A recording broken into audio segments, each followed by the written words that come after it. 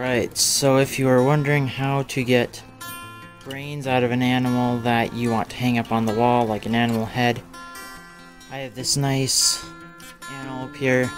That one over there was a little easier because it got shot in the face and the bullet hit back here and shattered back there, so I just pulled that all off.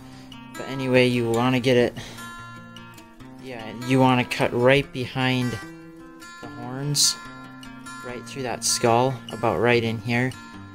That way you still have enough room to mount it on your wall if you want to, and also get it at the right angle that you want it at your wall, and then just cut straight down. That way it'll be at that angle when you put it up on the wall. But anyway, we're gonna saw straight down through here, and then you can get the brains out, and I'll show you guys what it looks like.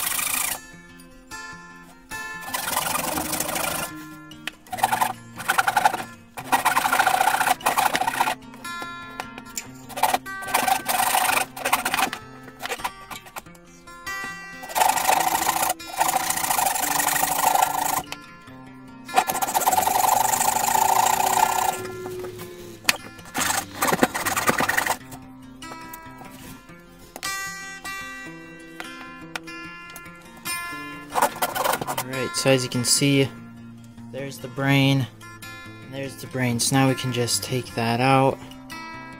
Now we can use this for tanning hides or anything else. I would not recommend eating it.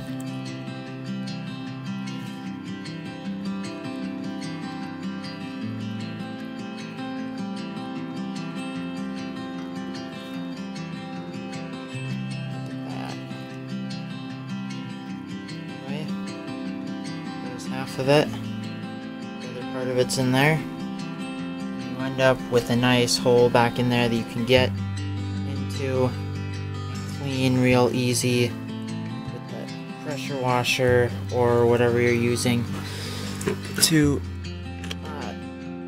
clean it with.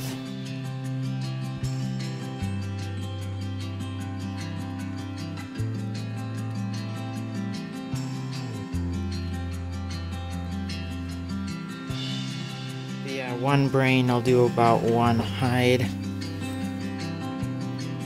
Just some brain in